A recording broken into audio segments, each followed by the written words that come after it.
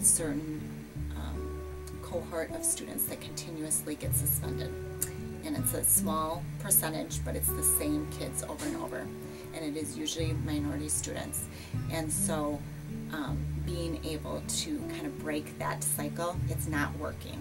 If they're getting suspended numerous times within a year, it's not working. So we have to do something different, and this is something different. And to me, it's worth a try to see if we could change that and break that cycle.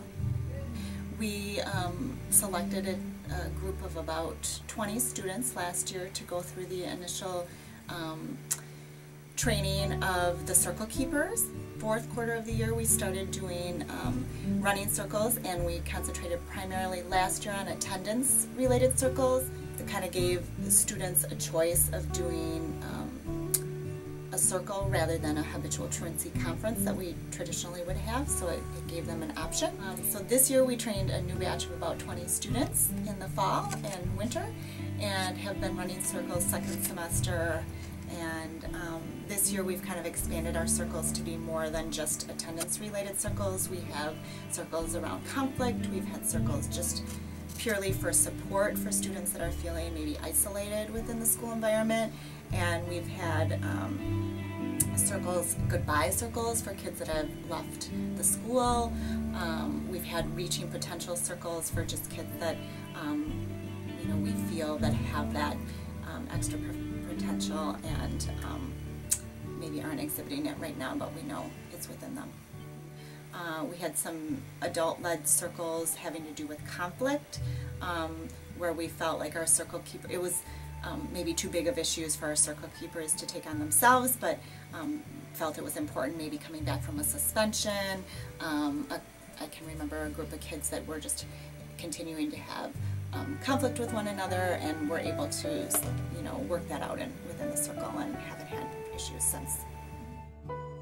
So, you know, this student in particular, since the time I had met him when he started in 6th grade, was homeless.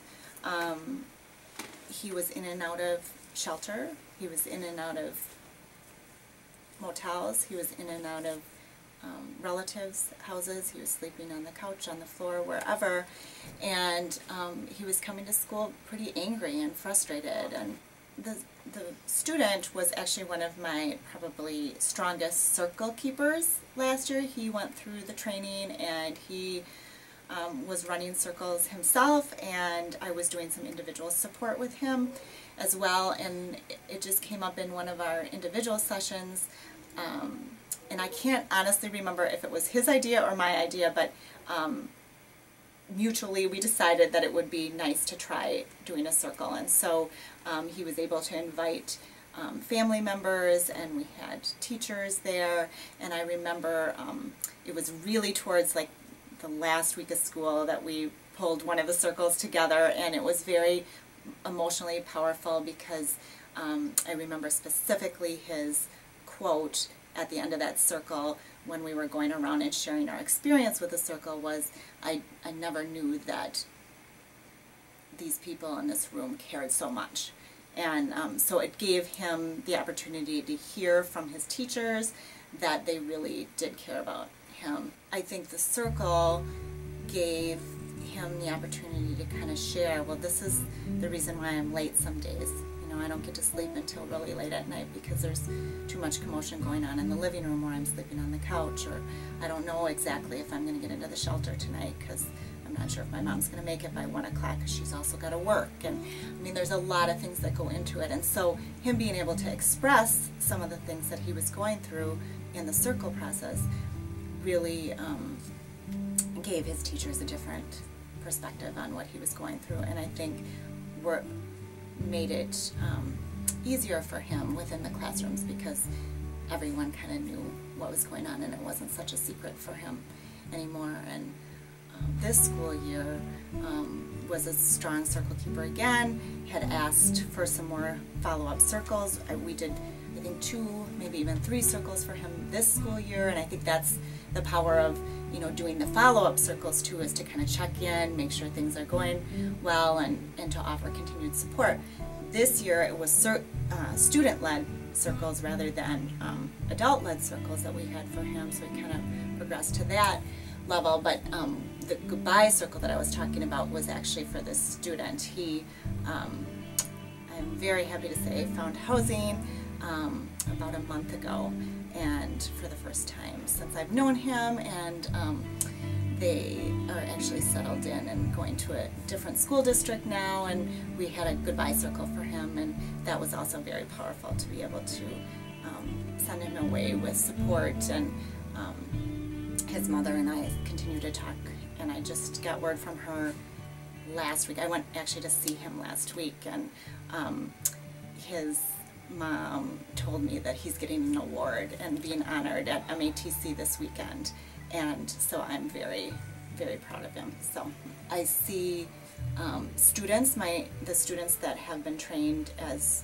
circle keepers, talk time and time again about how they benefit personally from the leadership role, and what that has done to them, both with their own attendance and grades, and you know, just ability to problem solve. All those things I think are impacted. The students that are referred to the circle that have agreed to be there, I think, you know, I'm thinking of another, you know, success story from this year of a student who came to the circle pretty resistant initially. She said, okay, I agree, but I'm not really going to talk much. And I think the first circle she wasn't as open, and really kind of talked about like how it was hard for her to express herself, but she knew she needed to express herself. And so in the follow-up circle, I felt like she was able to get a little farther, a little deeper, and since that circle, she went from like a 1.5 GPA up to a 3.0 GPA. I think she really identifies the circle as being a part of a lot of things that were going on for her at that time to help in moving her in the right direction and motivating her to make change. I think a benefit for staff is for staff to see kids in a different light. I really feel privileged to sit in circles, and it amazes me what comes out of them, because I can sit back and just watch the process unfold and just trust it, and know that it's gonna move kids in a different direction than our busy day-to-day lives that sometimes happen in schools. But I see time and time again where circles, maybe more so than even seeing a percentage increase in their attendance or a GPA increase like I just talked about, I see that engagement in school be better. Like another circle I'm thinking of a student that we just offered support who was feeling pretty isolated. She had a follow-up circle, and after that follow-up circle she said, no, I don't think I need another follow-up circle. I'm feeling really supported. Ideally, I think restorative practices and circles would become a part of our day-to-day at Sennett, and it would be part of our culture and climate, and would be able to engage staff and students and kind of everyone, so that everyone felt that they were important and necessary. And I think that's one of the challenges with restorative circles, is educating everyone on what they really are. And I think once you are part of a circle, you're sold. I think giving kids options always is powerful, and giving them the option of, this is a suspension, or we could have a circle and really come together and work on those things together, I think is really powerful. So I would really like this district to move in the direction of having that as an alternative to suspensions for students, and probably not in every instance, but I would think in the majority of the instances we could offer a circle.